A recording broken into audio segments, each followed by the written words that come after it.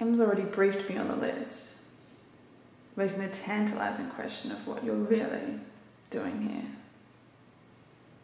Official directive was to help in any way I can. Like spying for Mallory.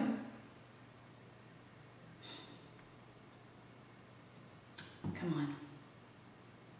Mallory's not as bad as you think. He's a bureaucrat. Maybe you should do your homework.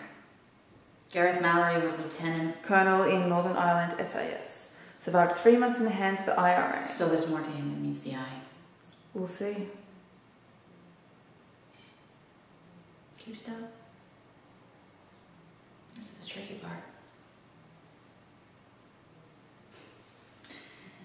You're lucky I've got such steady hands.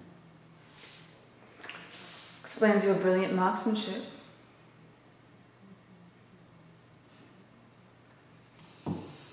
That's better. You look the part now. What part's that? Old dog, new tricks. Sometimes old tricks just work. How did I do? You're a fast learner. So what's my next lesson?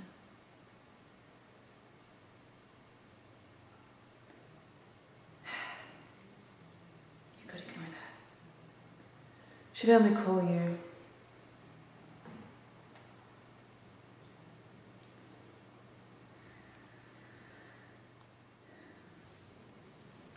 Before you leave your mission in Iceland, tell me what you know of James Bond. A 00. A wild one, as I witnessed today. Will light the fuse on any explosive situation. Kill first, ask questions later. A danger to himself and others. A blunt instrument whose primary method is to provoke and confront. A womanizer. Well, you're going to be seeing a lot more of him in Iceland. With respect, a man like him could blow my cover. Only if he finds out who you are. Miss Frost, you volunteered for this operation. You did well tipping us off when Bond appeared. But in 3 months you've turned up next to nothing. Grave seems to be clean. Well, Bond thinks differently. So we're going to do what you so ably described. Make things up a little with Mr. Graves. And with you out there, things won't be able to get out of hand. While Bond may have been through a lot, one thing I'm sure hasn't changed is his desire for beautiful women.